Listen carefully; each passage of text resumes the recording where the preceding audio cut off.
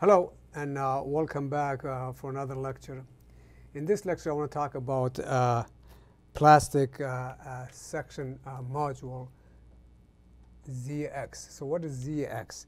Before I get that, let me just, you should really watch my previous videos, but let me just give you a little background. If we have a beam, could be this cross section, I cross section, doesn't matter, and a beam has when it bend, just like a truss, have a compression on top, tension on the bottom, and you have a neutral axis here. Your stress is going to be is MC over I, well, we know that, or same as M divided by S, because I divided by C is elastic section module. So what is elastic, what is plastic? Watch previous video, but I give you about 2-minute version of it here. If we have a beam, and a beam has like an exaggerated bend this way, and this is the neutral axis, we said the stress is equal MC over I. That means the maximum stress is at top right here, compression, bottom right here, in tension. When we do timber design, when we do concrete design, and even steel, when it doesn't have any lateral support, we always go to find out what the maximum stress at the top and bottom is. And this is how we found out. And normally when we design something, we like to be in this zone, an elastic zone. We like to applied load causes a bending moment. And a bending moment causes bending stress. So this bending stress that is caused by applied load, you want it to be less than the yield stress. And the yield stress is the limit we set up in for elastic. We don't want to go over that. So what happens if you increase the load until you get to the maximum? So your applied load, which caused the bending stress, become equal to the yield stress. In wood, concrete, other material, we don't want to get here, we don't want to go over there. We want to be less than here for our design. This is elastic design. But steel is a different property because it's ductile. As what I have on the screen, take a look at it. It can go beyond elastic, it can go into plastic. So when it go into a plastic, if you increase the load, and what happened, the outer layer still is stressed out, is yielded out, but the burden is taken further by the other section, a little bit lower, and that's why you see the cross section. So it continues like that, and that become basically elastic and plastic. And if this continue until the entire cross-section beam gets stressed out, so stress down here is same as the stress in the neutral axis and the same as the stress here, we call it full plastic. And of course, that's when you have a plastic hinge. So that is a steel. So there in this area, we calculate section plastic module. In here, we take section elastic module S. And the ratio of these two together, the Z over S, then they call it a shape factor, which we will go ahead and discuss this in a problem. So let's go ahead and work on this problem to explain this a little bit better. I have this steel cross section. The Fy for this is 50 KSI, and we talked about Fy, and we'd like to know what is the My, the bending moment that it's going to be up here for this section, and also we want to know what's the plastic moment, which is over here. So we want to find out what MP is, and we want to find out what My is. And then, of course, that divided by this, that will give us a shape factor also.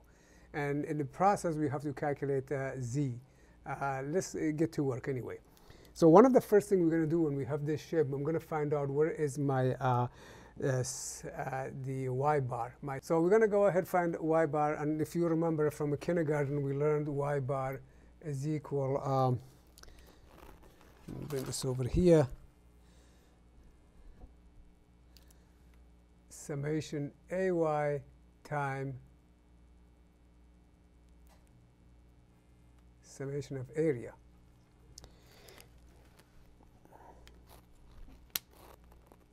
Get a better one. All right, so now we're going to have summation of A times Y.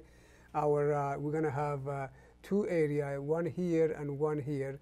And the first area, if we let's use this as a reference right here, back down this way, and that's our reference point. And the area number 1 is going to be 8 inch times 1.5. That makes it 12. So it's going to be 8 times 1.5. And then multiply that by y bar. This is a 1.5. So the y bar is the center of this shape to the reference point, which is a 1.5 divided by 2, become 0.75. 0.75. And then plus, then this one, the area of the number 2 is the 2 inch times 6. So 2 times 6, and multiply by the center of here to that distance right there. So if this is a 6 inch, the center of it would be 3 inch, 3 inch from here. And then another 1.5 be 4.5 times 4.5. And divided by the summation area, which is, this comes out to 12, that comes out to 12. Which is basically 8 times 1.5, that's 12, plus 2 times 6, that's 12. And therefore, my y bar comes out to 2.625. That's a 2.625 from top. So my y bar is right here. It's kind of comes out to here someplace. And that distance right here, let's fix that. That comes out to 2.625. Okay. So now we found that. The next thing we want to find out, I'd like to find the moment inertia of this shape. Again, that we learned that in second year. Remember, I is equal, I'm going to use a different color here. Hold on. I is equal 112 BH cubed plus AD squared. And BH cubed, 112 BH cubed is for rectangular shape. So let's go ahead, and in this case, we're going to have 112.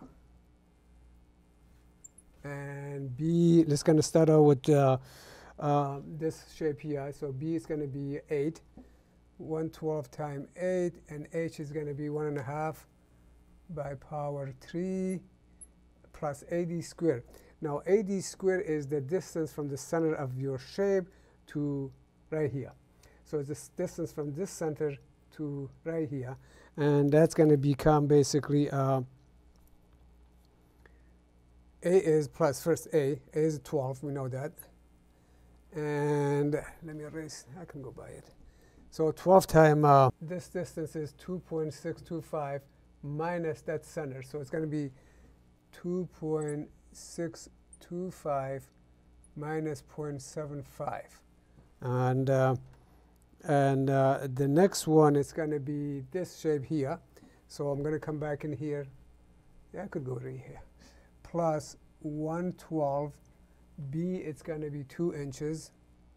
H is going to be 6 by power 3 plus A, it's going to be 12. D squared, it's going to be the distance from the center here to there. So the distance from some center to top is 4.5. 4.5 minus that, it will bring it back there. So it's going to be 4.5 times 4.5 minus 2.625 equal. So I comes out to 122.6. 122.6 inch by power 4. Okay. We talked about it that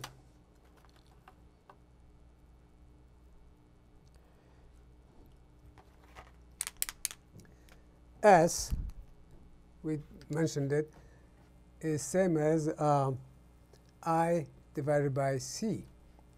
And we said C is the distance from a neutral axis from the center all the way to the furthest point. The furthest point here is, from here to there is 2.65, but from here to here is larger. So this, the maximum stress occur at this point because the C is largest. So C is going to come out to 6 inch, will actually be 7.5 minus this distance. So it'll be let me write this out, 122.6 time, and that's a 6, 7.5, V6 plus 1.5 minus, coming back down 2.625, and that's equal, this marker is not doing that good. Let me see, I got something else. That comes out to 25.1. 25.1, that's an inch cube. Okay, so now we got that done. The next thing we're going to go ahead and calculate is the my. My comes out to, right here, our my is equal FOI times S. So FOI times S, FOI came out to 50 KSI, and S came out to 25.1. And that is equal 1255 inch cube, 1255 inch cube, 1 inch cube, or we can make that to a foot cube, which is 104.6. Divide that by 12, become 104.6 foot cube. This number divided by 12 become that. So that's my. Let's find out what is z. I still have room here. I want to find how can I find zx? Now take a look what I have on the board. To find the z, it's really not that hard because this cross section is all entirely steel. Okay? Because it's entirely steel, so the z is equal what I have on that formula up there. And first we got to find the P plastic neutral axis. Plastic neutral axis, and then because the whole thing is the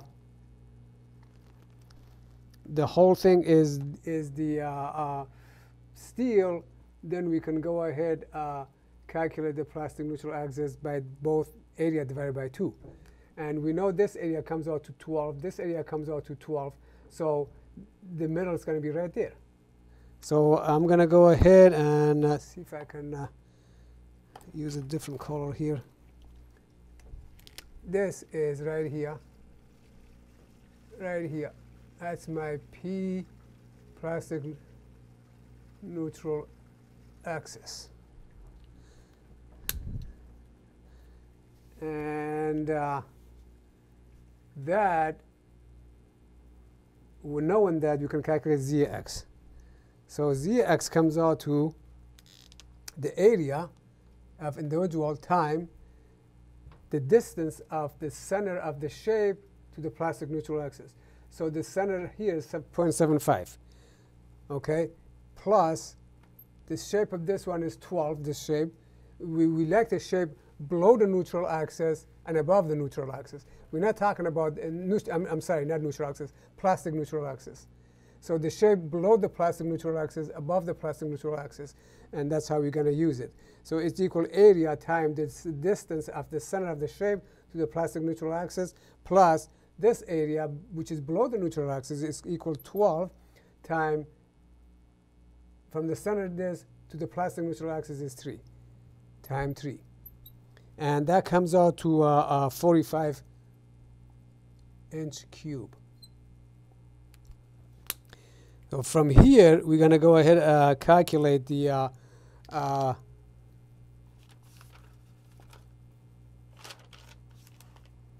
our MN, or plastic moment, is equal Fy times Z, which is equal 50 times 45, and that comes out to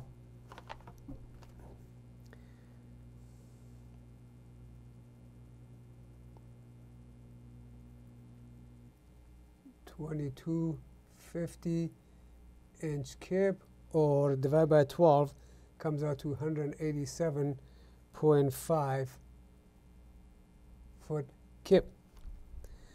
So if we want to find out the shape factor,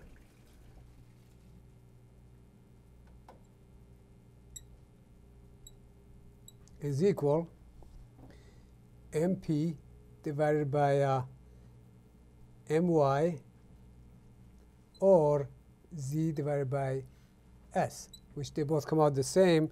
In this way, I'm going to say 45 divided by 25.1, which is equal 1.79. So the question was, what is the Wn? What is the load I can put on here that brings it to the plastic limit? Wn is for uniformly distributed load. From here, I want to know what Wn is. And I'm going to say, OK, Mn, we know for uniform distributed load is a WL squared divided by 8. You can figure this out from the beam formula in the back of the any steel book. So now we have that, and we know our Mn, we don't know our W, we know L squared, we know 8, and therefore it's from there really it's nothing to it. So Wn becomes 8 times, this came out to 187.5, and divide that by L squared, which was 12 squared, and that comes out to 104 kip per foot. No, actually I got it wrong. That comes out to 10.4 kip per foot. So this is how it's done. I hope you liked it. If you like it, please give me a thumbs up.